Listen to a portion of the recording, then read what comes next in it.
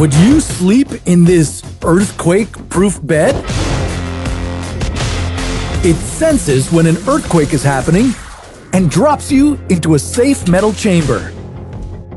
Yeah, we know how ridiculous this looks. But desperate times call for desperate measures.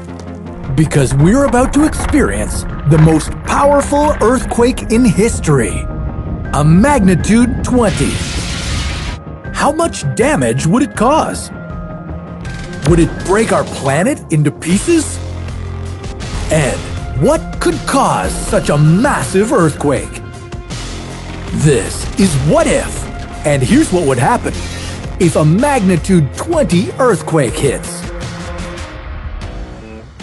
To understand just how big a magnitude 20 earthquake would be, let's take a look at the Richter scale. The Richter scale is a logarithmic scale that rates the amount of energy released by an earthquake. What does logarithmic mean? Well, in this case, it means that the amount of energy released increases 31.7 times between whole number values on the scale.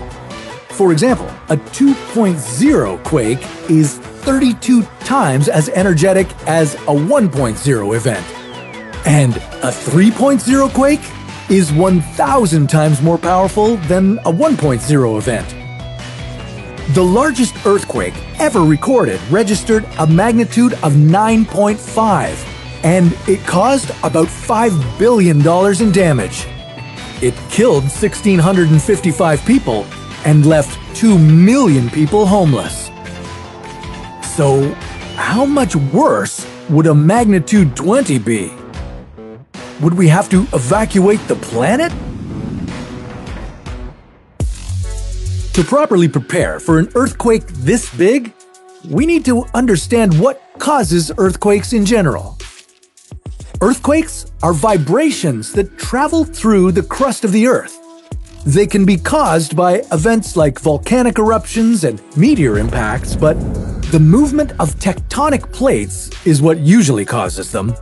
These plates, which make up the Earth's crust, can slide against each other at a region called the transform boundary. When the plates move in different directions, they can cause a break in the Earth's crust called a fault line. This is where most earthquakes take place. The plates create friction as they push together tightly. And if there's enough friction, they can become locked together and stop sliding. But the forces of the Earth will continue to push against them and increase the pent-up energy and pressure. When the pressure builds up enough, it will overcome the friction and result in an intense and sudden shift. This causes the vibration we know as an earthquake. And the longer the fault line, the more massive the earthquake. So, how long of a fault line would be required to produce a magnitude 20 earthquake? Well, let's put it this way. To produce a magnitude 10.5 earthquake, you'd need a fault line of about 80,000 kilometers. And given that the Earth's circumference is only about 40,000 kilometers, that would be highly unlikely. With all that considered, a magnitude 20 earthquake seems pretty impossible. So there's nothing to worry about. Oh right, except for that.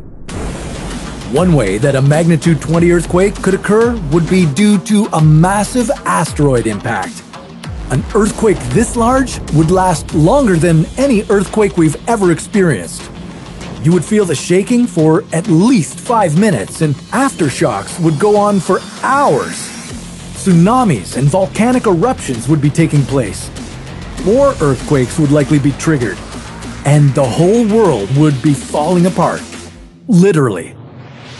For the power of this earthquake to destroy the planet, it would need to overcome something called the gravitational binding energy, which describes the minimum value a spherical and uniform object needs to keep together under the influence of gravity.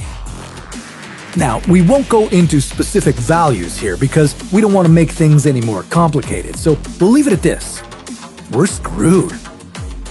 A magnitude 20 earthquake would produce more than enough energy to overcome the gravitational binding energy and destroy our planet.